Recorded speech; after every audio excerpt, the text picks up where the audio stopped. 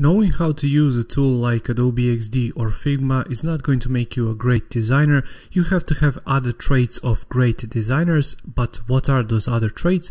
That's what we're going to talk about in today's video.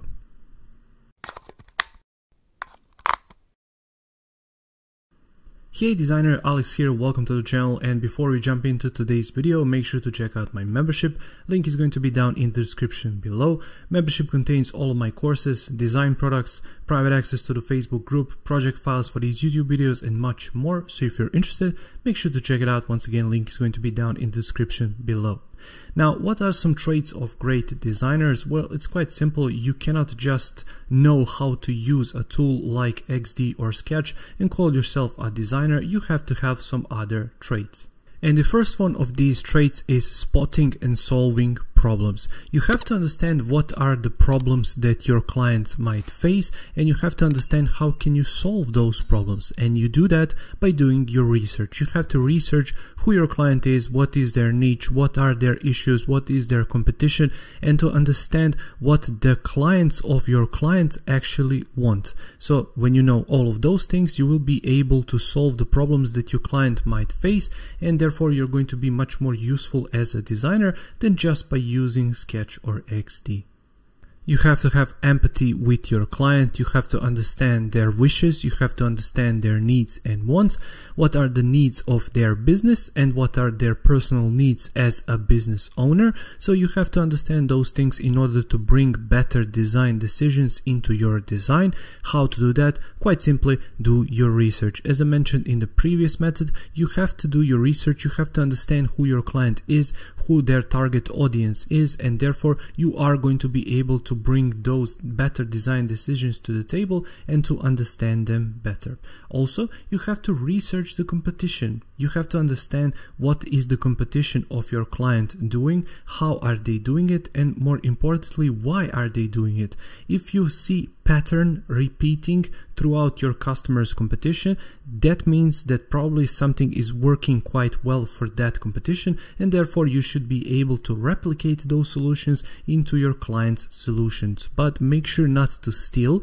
This is not the point of this exercise. It's just to understand what patterns are working for your client. For example, one major key and one major pattern is in the navigation.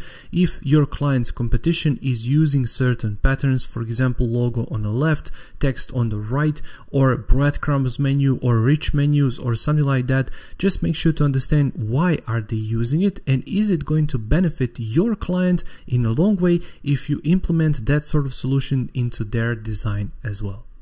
And the best way to do this is to focus on a niche. If your client is in a certain niche, make sure to focus on that niche and to work in projects in that particular niche for a long period of time.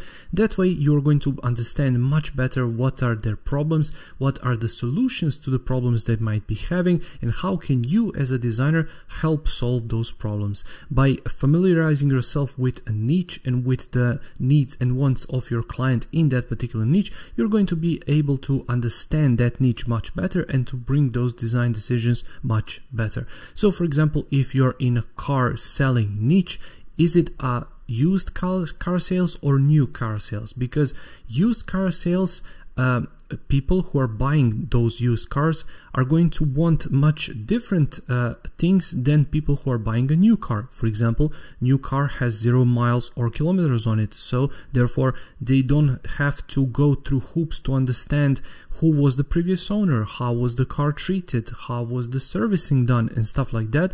They just need to focus on the warranty, for example, and what does that car bring for them in the long term. While on the other hand, for used cars sales, it's going to be much different because you have to understand how was that car serviced, where was it driven, was it a highway, was it the local road, was it just a city driving, when was it serviced, what fuel was it used. So you see all of those problems coming up with used car sales. What with new car sales, you don't have those problems. Also, in a new car sales, you don't have that issue with servicing, because in majority of cases where you buy a car is where you service a car. So there you go, one problem has already been solved. But if you're working with used cars, you have to understand how to project that to your potential viewers and customers. Where are they going to service their car? How much is going to cost them? How long is it going to take for them to service that car? And problems of that nature. So you have to understand, and you have to be able to understand how to solve those problems for those particular people. And the final skill I'm going to mention in this video is good presentations skills. You don't have to think of the presentation as just Behance or Dribbble presentations. You can think of a presentation as to what are you presenting to your client as a solution. For example, you got the job, well done. Now you start working on that design, but how are you going to present those solutions to your client? Are you going to do it through a medium of images? For example, Behance presentation for say, so you're going to collect all of those images, put them together, stack them on top, and then present that to your client? Or are you going to do some kind of a digital solution, for example, digital prototyping in XD, for example, and you're going to generate a link and then send them that link? Those two are really quite different because your client's understanding of the project itself is going to be much different, because in the prototyping that you send them, they're going to be able to click through to leave feedback directly onto the prototype. They're going to be able to see versions. You're going to be able to generate snippets of code for your developers and stuff like that. While with images, you're basically stuck with what you are shown. So therefore, if you're working with images, make sure to include as many details as possible, so to involve your client and make them understand a little bit better all of those details about the project. Also, if you're working in code, you know how to code, and then you want to present it in code, it's the same story as with the prototyping in Adobe XD. For example, we just shared the link to Clickable Prototype. Here you have a live website per se. It's not live, it's not on servers, but it's on a local server. For example, you just want to show it to your client.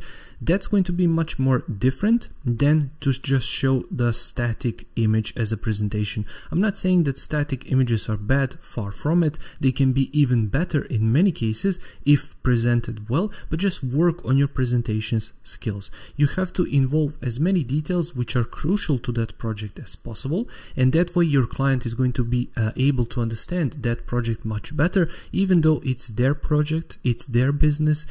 They are the ones who hired you, but still you have to be able to present those solutions better to cut on the questions later.